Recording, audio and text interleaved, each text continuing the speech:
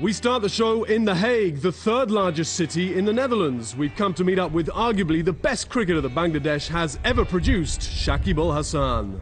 We were there a few months ago during Bangladesh's tour of the Netherlands, and with Shakib's busy schedule, a visit to the miniature park of Madurodam seemed as good a way as any to get a taste of the whole country in one day. Shakib may only be 25, but has already shown signs of his immense talent. The young man is equally comfortable with bat and ball, and as a left-handed batsman, he has a wide range of strokes in his arsenal. As a left-arm spin bowler, his accuracy and consistent line and length put even the best batsmen on the back foot. He's already won a string of accolades that would make many other players envious. He was named Wisden's World Test Player of the Year in 2009, and he is currently the #1 all-rounder in both Tests and ODIs. But cricket lovers may not even have had the pleasure of watching Shakib's performances had he pursued another sport that he was crazy about, football. I used to play football, soccer, more than cricket there at Magura, but there was a talent hunt camp going a whole Bangladesh, which I participated and I got my chance. Then I got myself admitted in BKSP. So I think that's how I started my cricket, and in BKSP they have proper coach, training facilities. BKSP, a sports institute in Bangladesh, was where Shakib honed his cricketing skills for 6 years. And all the training paid off. Between 2005 and 2006, he played 18 youth ODIs, taking 22 wickets at an average of over 20, and scoring 563 runs at an average of 35.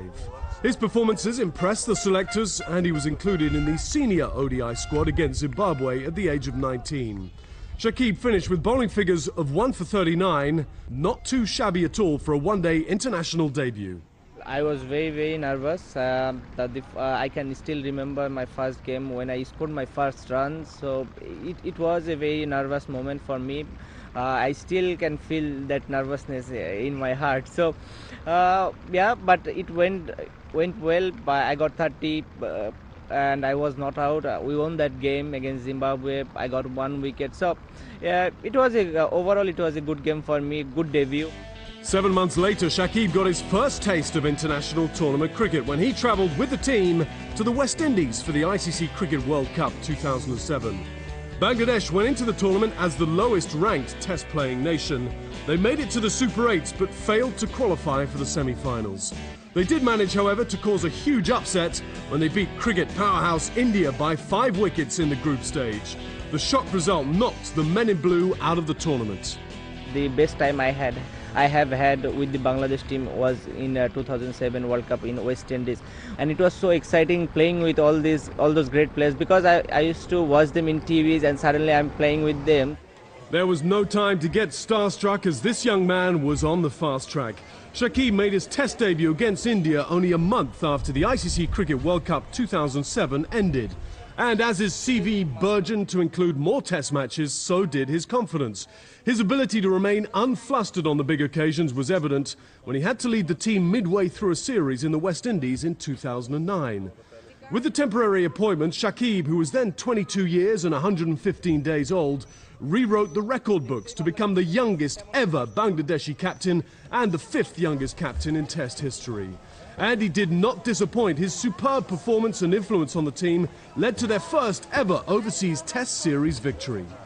It was a memorable moment for me because I was the vice captain, not the captain, but I became the captain after Mashrafi got injured on the first test. So from the second day I had to do the captaincy. So yeah, it was the experience for me, because that's the first time I was the captain for Bangladesh, and yeah, we did very well as a team. As an individual, yes, I would say I did really well, and I can remember that all my life. Shakib's most memorable moment as Bangladesh's captain, though, came in October 2010. Under his leadership, the team won the ODI series against New Zealand 4-0, their first series victory against a strong ICC full-member nation.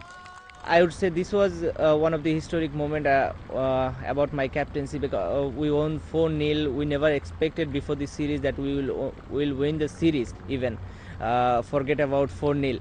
But we did it. We did that, and it was amazing feelings. Our Prime Minister called to his Parliament House, and he celebrated with us. Unfortunately, Shakib's reign as captain was short-lived. A string of unsatisfactory results from the team in 2011 led to a public outcry. Bangladesh lost to the West Indies at home in the ICC Cricket World Cup by 58 runs, a record low for a full member in the tournament. And that was followed by a disappointing tour of Zimbabwe, where the team lost in both the ODI and Test series. Both Shakib and his vice-captain were sacked in the aftermath. Shakib insists, however, that he has no regrets about his time as captain, as it helped shape him into the player that he has become. It was a great experience. For 2.5 years I was captain for Bangladesh. Yeah, there were some challenging moments. If you say in 2011 World Cup, there was so much pressure on because it was held in subcontinent. We were the one co-host of the World Cup.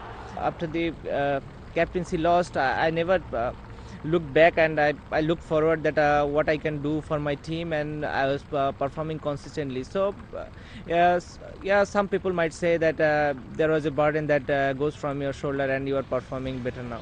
Relieved of the captaincy, Shakib has flourished as a player. His strong performances in this year's Asia Cup saw him named player of the tournament as he snatched the #1 ODI all-rounder ranking from Shane Watson. He also recently reclaimed top spot in the all-rounder test rankings from Jacques Kallis. Shakib's achievements provide inspiration for younger Bangladeshis to have self-belief in their potential.